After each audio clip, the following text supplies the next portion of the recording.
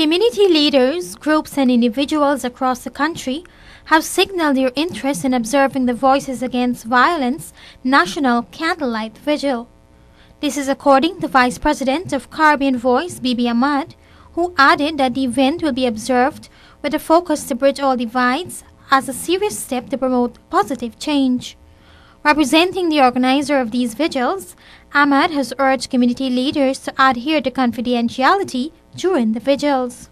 But your community might have a high level of drug or alcohol abuse in your community. So, you talk about it, you find solution how to help the persons within your community with whatever social it is trying to bring community involved with the social issues that plague your community. Because each community is unique in their own way, they have their own issues, and the community leaders would have to come together with the population in that community to talk about it.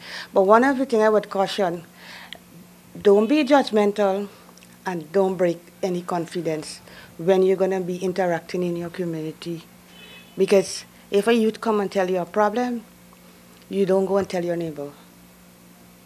You either help or seek help for that person.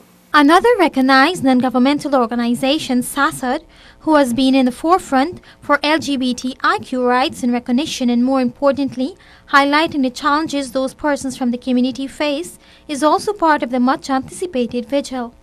The organization's social change coordinator, Jairo Rodriguez, said this is the first of many vigils to be held by the organization. Rodriguez is hopeful that the event will aid in bringing about social change to persons suffering from mental illnesses. The vigil will see speeches by two relevant speakers voicing concerns on the topical issue. The vigil on September 10th is basically to bring a forefront on mental health and suicide. It's World Suicide Prevention Day.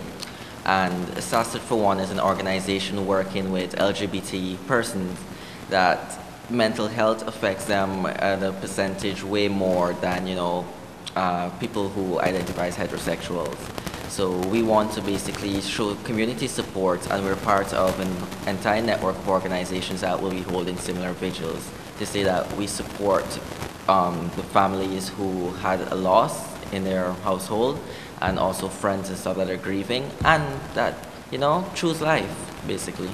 So for the vigil at our Charlotte Street office, we'll be having two speeches, one from a former Cusco international volunteer, a mental health researcher, and we're looking at someone from the Ministry of Social Cohesion or the Ministry of Public Health that will be able to speak to the persons who are coming here on mental health issues and about suicide.